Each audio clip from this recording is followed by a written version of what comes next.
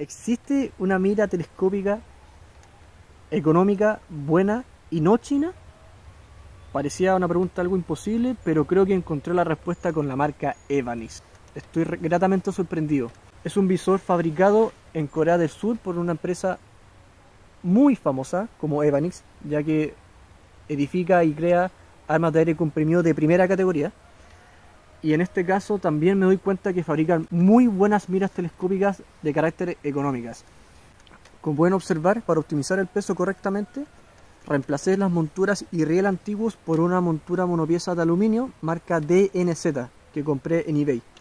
Y ello me obligó a buscar una mira telescópica de 1 pulgada y yo quería que fuera algo decente y bueno, pero sin saltar a marcas exageradamente caras como Bushnell, hablo de las auténticas por supuesto, o Vortex, que si bien he escuchado puras cosas buenas de dichos visores, se me escapaban un poco el presupuesto.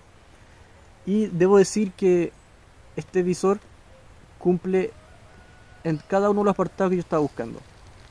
No pesa más de 400 gramos, es de muy buena calidad, tiene una nitidez en el cristal bastante increíble para ser un visor sin ajuste de paralaje, ni frontal ni lateral, pero cumple sobradamente las expectativas. Algo que es muy bueno y una principal característica es que incorpora un retículo 1000 dot auténtico, tipo MD4, que pueden observar en pantalla, junto con un ajuste de aumentos entre 3 a 9.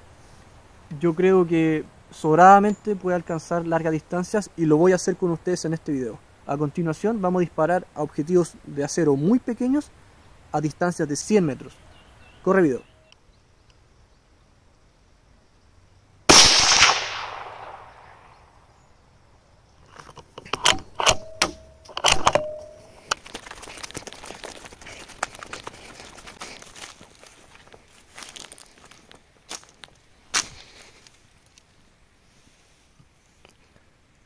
En seco. Muy pequeños los objetivos, pero ningún problema para una mira de 3 a 9 por 40 de muy buena calidad. Muy bien canal, ¿qué les pareció ese desempeño? Yo estoy muy contento con la compra. Más encima incorpora tapas flips tanto en la parte frontal como en la parte trasera. Aquí en este caso se abre con un botón, bastante práctico. Incorpora asimismo ajuste de dioptrías. Finalmente, sobre las torretas, parecieran por fuera que son comunes y corrientes, pero por dentro podemos observar que es de gran calidad, tiene amplio sonido, como pueden observar,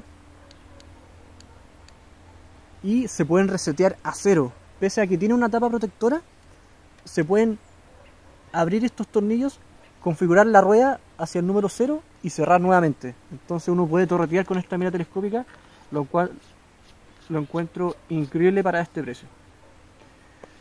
Personalmente yo siempre recomendaré no comprar visores clones que están muy sobrevalorados a veces y no están destinados a durar.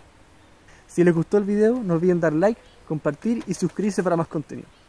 Nos vemos.